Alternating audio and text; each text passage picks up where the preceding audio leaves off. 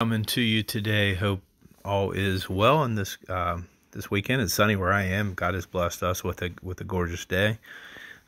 I hope you are safe and staying safe in these end times. Here on the Bread of Life Watchman, we look forward to the soon return of the King. Yes, that would be at our rapture, our blessed hope, Titus 2:13, and we are saved by the blood of Jesus Christ, 1 Corinthians 15, 1-4, the gospel of Paul, given to us at the church age. Believe with your heart, confess with your mouth that you're in need of what Jesus did on that cross and how he died, which was shed his blood to forgive you for your sins. Yes, you'll come to repentance one time, and you'll have eternal salvation. God bless you in making this decision, and I pray for each and every one of you and the families that and friends that you're trying to give the message to. Do the gospel, do the work, give out the gospel of the good news. All right, so subscribe to the channel if you're new. We'd love to have you. Thumbs up and hit the like button. So Acts 15, to me, a beautiful chapter. It's one of the best chapters in defining Christian doctrine, in my opinion, in regards to salvation. And it solves some problems. Does man have to do any work to be saved? And does man have to do any work to stay saved? And these were early Christians in this chapter in Acts who had to fix these basic biblical truths and matters at that time and establish, of course, the doctrine of Paul shortly thereafter, when Paul is given the revelation from Jesus Christ at 1 Corinthians 15, 1-4. All right, so we're looking at Acts chapter 1, 15 chapter 1, excuse me. And certain men which came down from Judea taught the brethren and said, except you be circumcised after the manner of Moses, you cannot be saved. So there was a debate, and when therefore Paul and Barnabas had no small dissension, so they were arguing, and in disputation with them, they determined that Paul and Barnabas and certain other of them should go to Jerusalem unto the apostles and the elders about this question. So they're going to go, as you can see here in verse 2, they're going to go to Jerusalem. And they're going to try to figure out, who's correct. And the apostles and elders are going to hear them out.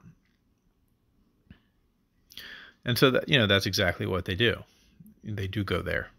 And being brought on their way by the church, verse 3, they passed through Phoenicia and Samaria, declaring the conversation of the Gentiles, and they caused great joy unto all the brethren. Verse 4, and when they were come to Jerusalem, they were received of the church and of the apostles and elders, and they declared all things that God had done with them. Verse 5, but there rose up certain of the sect of the Pharisees. Interesting word, in my opinion, here, because the Pharisees were the ones that put Jesus to death, which believed, saying that it was needful to circumcise them, and to command them to keep the law of Moses. Of course, these were the same people that didn't believe Jesus was the Messiah. Why would they not want to tarry from the law? And that's what you see here. Verse 6, and the apostles and elders came together for the consideration of this matter. In my opinion, the church was raided by those that didn't believe, that were against the church. And I think you can clearly see that here. And so Simon Peter, what we're going to see next is a lot of people try to say that, Peter didn't share the message of Paul, didn't have, he had a works doctrine. But if you look here in verses 7-11, it shows otherwise. Verse 7, and let's scroll down to here. And when there had been much disputing, Peter rose up and said unto them, men and brethren, you know how that a good while ago God made choice among us, that the Gentiles by mouth should hear the word of the gospel and believe. Okay, so we hear, the Gentiles are now able to be saved. In verse 8, and God, which knoweth the hearts, bear them witness. Again, God truly knows if you're saved, if you truly believe. Given them the Holy Ghost, even as he did unto us. So they're coming to the realization that the Gentiles are to receive the Holy Ghost and be the same as the Jews in terms of salvation. Verse 9, and put no difference between us and them, purifying their hearts by faith. So again, the body of Christ is starting to be realized that it can include, not just Jews, but it can also include the Gentiles here, as we see that.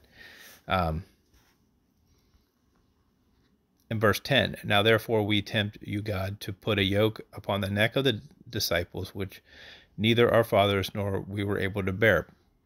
Verse 11, but we believe that through the grace of the Lord Jesus Christ we shall be saved, even as they. All right, so really important here that, Simon, this is a great change in Peter's sort of theology and his belief. And Barnabas and Paul, at that time were the two great missionaries of the early church. You can see that in verse 2, 12, 22, and 25. They were venturing out, and they would continue to venture out. And James, the Lord's brother, is also mentioned here, in this chapter as well, a little bit further down in chapter 12. Chapter 15, verse 12. James, the brother of Jesus, makes his final decision. In verse 12, the Bible reads, then all the multitude kept silence and gave audience to Barnabas and Paul, declaring what miracles and wonders God had wrought among the Gentiles by them.